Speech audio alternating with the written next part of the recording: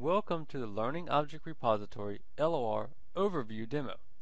In this demo, you will learn about the two main features of the LOR, searching and publishing. At the end of this demo, you will be able to navigate to the LOR tool.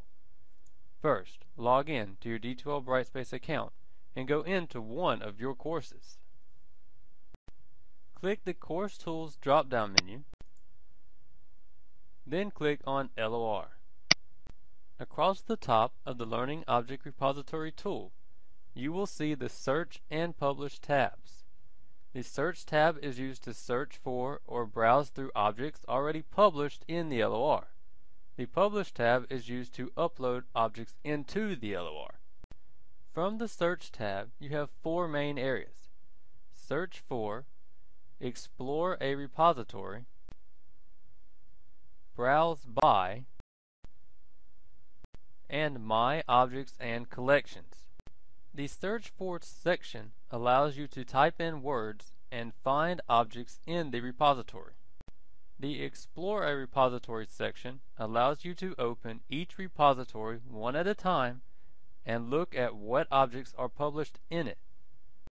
The Browse By section allows you to see all of the objects published by the categories they are published under. The My Objects and Collections section allow you to see the objects and collections that you published. For more information on searching the LOR, please watch the Searching the Learning Object Repository demo. From the Publish tab, you have the ability to upload files or SCORM packages into the LOR. You can upload files from your computer or from an internet address. Then you pick which repository you want the file published to and click the Next button. Then you will fill out a form to describe the file. The more time and detail you put into describing your files, the easier it will be later to find, use, and share them.